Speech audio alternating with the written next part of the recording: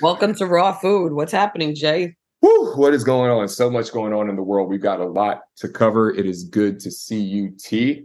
Good to chat with you, my friend. Mhm. What is the latest on the West Coast?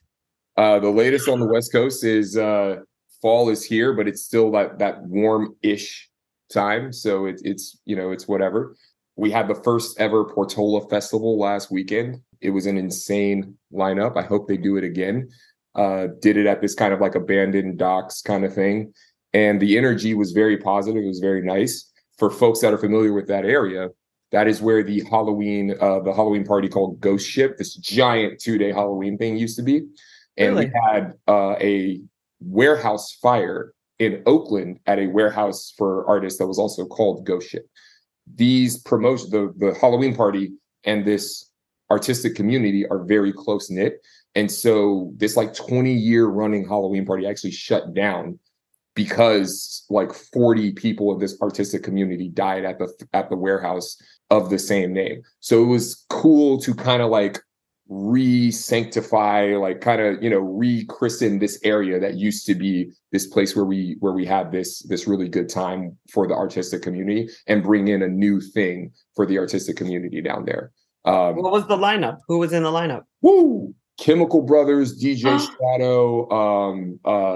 I went for Kind Music, but they also had everybody from Disclosure to Drama. Like the lineup was sick, Wow. legitimately crazy for a 2-day thing. Yeah, Charlie XCX, Yeji, so many great artists. Wow. How was the weather? The weather that weekend was great. Nice. That weekend was great. What about you? What's happening? What is happening? I am involved in public education against my own better judgment.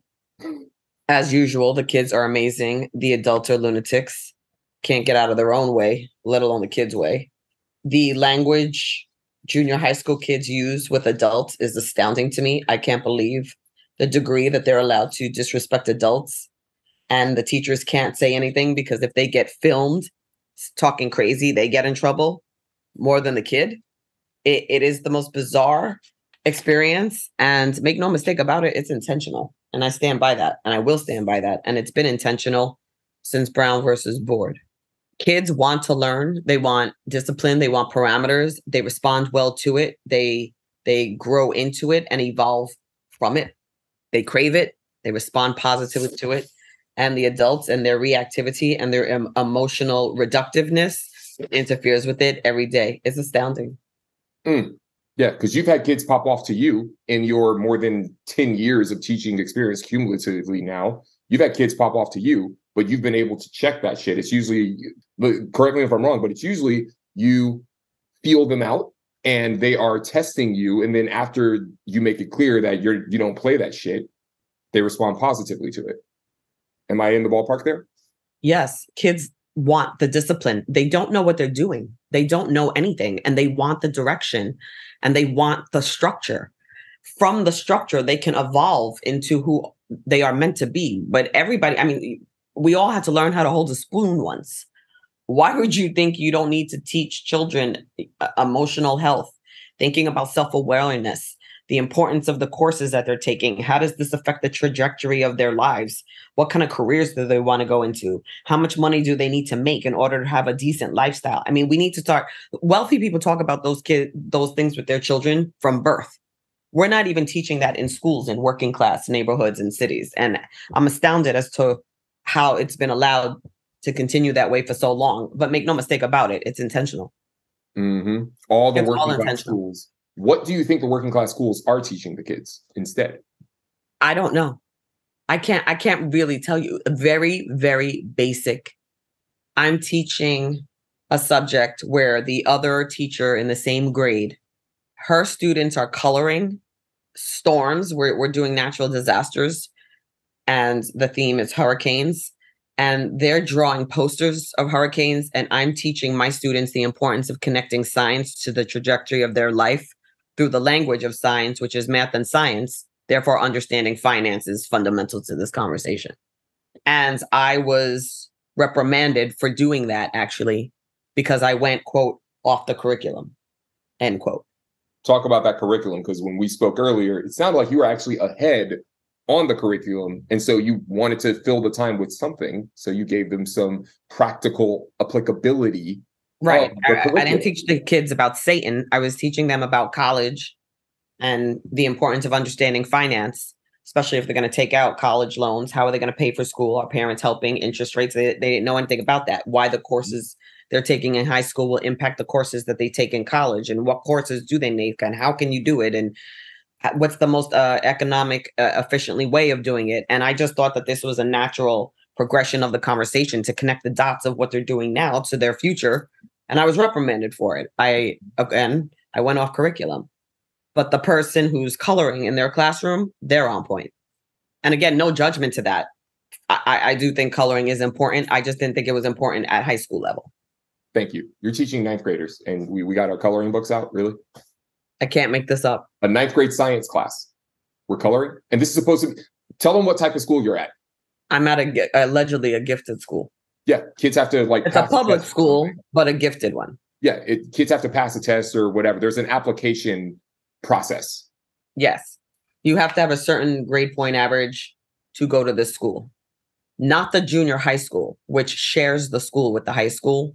So those kids come from the local area, and those junior high school kids are night and day to the high school kids. The high school kids are amazing.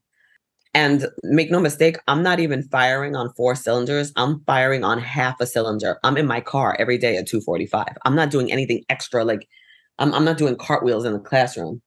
Mm-hmm. Because what you usually go balls to the wall for a ladder. You will run through a wall for these kids. I've seen you do it.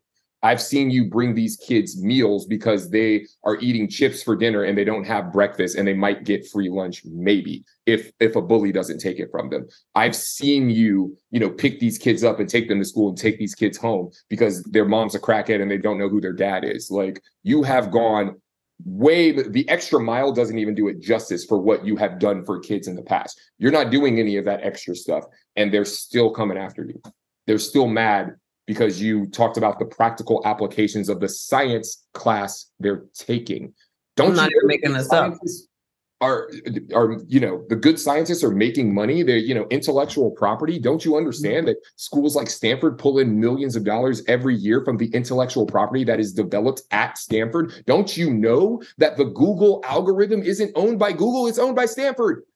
No, Google founders were developed it while they were studying for a PhD in computer science at Stanford. That is intellectual property. Stanford pulls in millions from the Google algorithm. They put out a booklet. They put out a report of all the money they get from intellectual property, research and development. That is the practical application of science. What can you do with science? You can start the next Google. Anything. What can you do with science? You can start a $1 billion biotech company. What can you do with science? We got a movie about Oppenheimer coming out. Oppenheimer worked at Berkeley, and they were working on developing the atomic bomb. You can create and destroy. You can make a ton of money. You can help people, or you can hurt people with science. You would think maybe ninth graders who are going to be studying science the next 4 years, hey, if they want to actually be involved in this and maybe want to, if it's something that is really interesting for them, here's all the things you can do with it. Especially if this is supposed to be a gifted school where these kids are supposed to be wanting to go to college and stuff anyway. You would think parents will want their kids to learn these things, especially from a Berkeley grad. I was reprimanded, period. Go get the coloring books instead. Bring your crayons, kids. See you Monday. We should do a whole episode on your experience with teaching, and I would love to bring in some other folks that work on education reform, because your experience, having had a front row seat to all of it, going back to 2010, unreal. Exactly what is wrong with public education. And it's intentional. Make no mistake about it. This is an efficient execution of inefficiency. Mm-hmm. School to prison pipeline. And then anybody else who's not in the school to prison pipeline, they want you just smart enough to flip burgers and be an obedient citizen who doesn't question shit. And that's it. Everything else will outsource to India. Preach. I can't disagree with a thing you've said. That's based on my experience and based on the information I've read on this industry. And this is a business like any other. And you wonder why, and don't complain when you say, oh, immigrants are taking our jobs. Don't you understand these immigrants are coming over with PhDs? Do you understand how hard university is in schools in Kenya, in Nigeria, in schools in India? Mm-hmm. You think you had to study hard? These kids got to study like a motherfucker. In China, are you kidding me? You wonder why they're taking your jobs? Yeah, some of them will take less, but they're also actually like really, really smarter than you. Want to know why? Yes. Because we're not investing in education. And it's intentional. You think ninth graders are coloring at schools in Kenya, in Nigeria, in Germany, in India, in Bro, China, in Japan? You think that's what ninth graders are doing? Come on. They're doing calculus. thank you.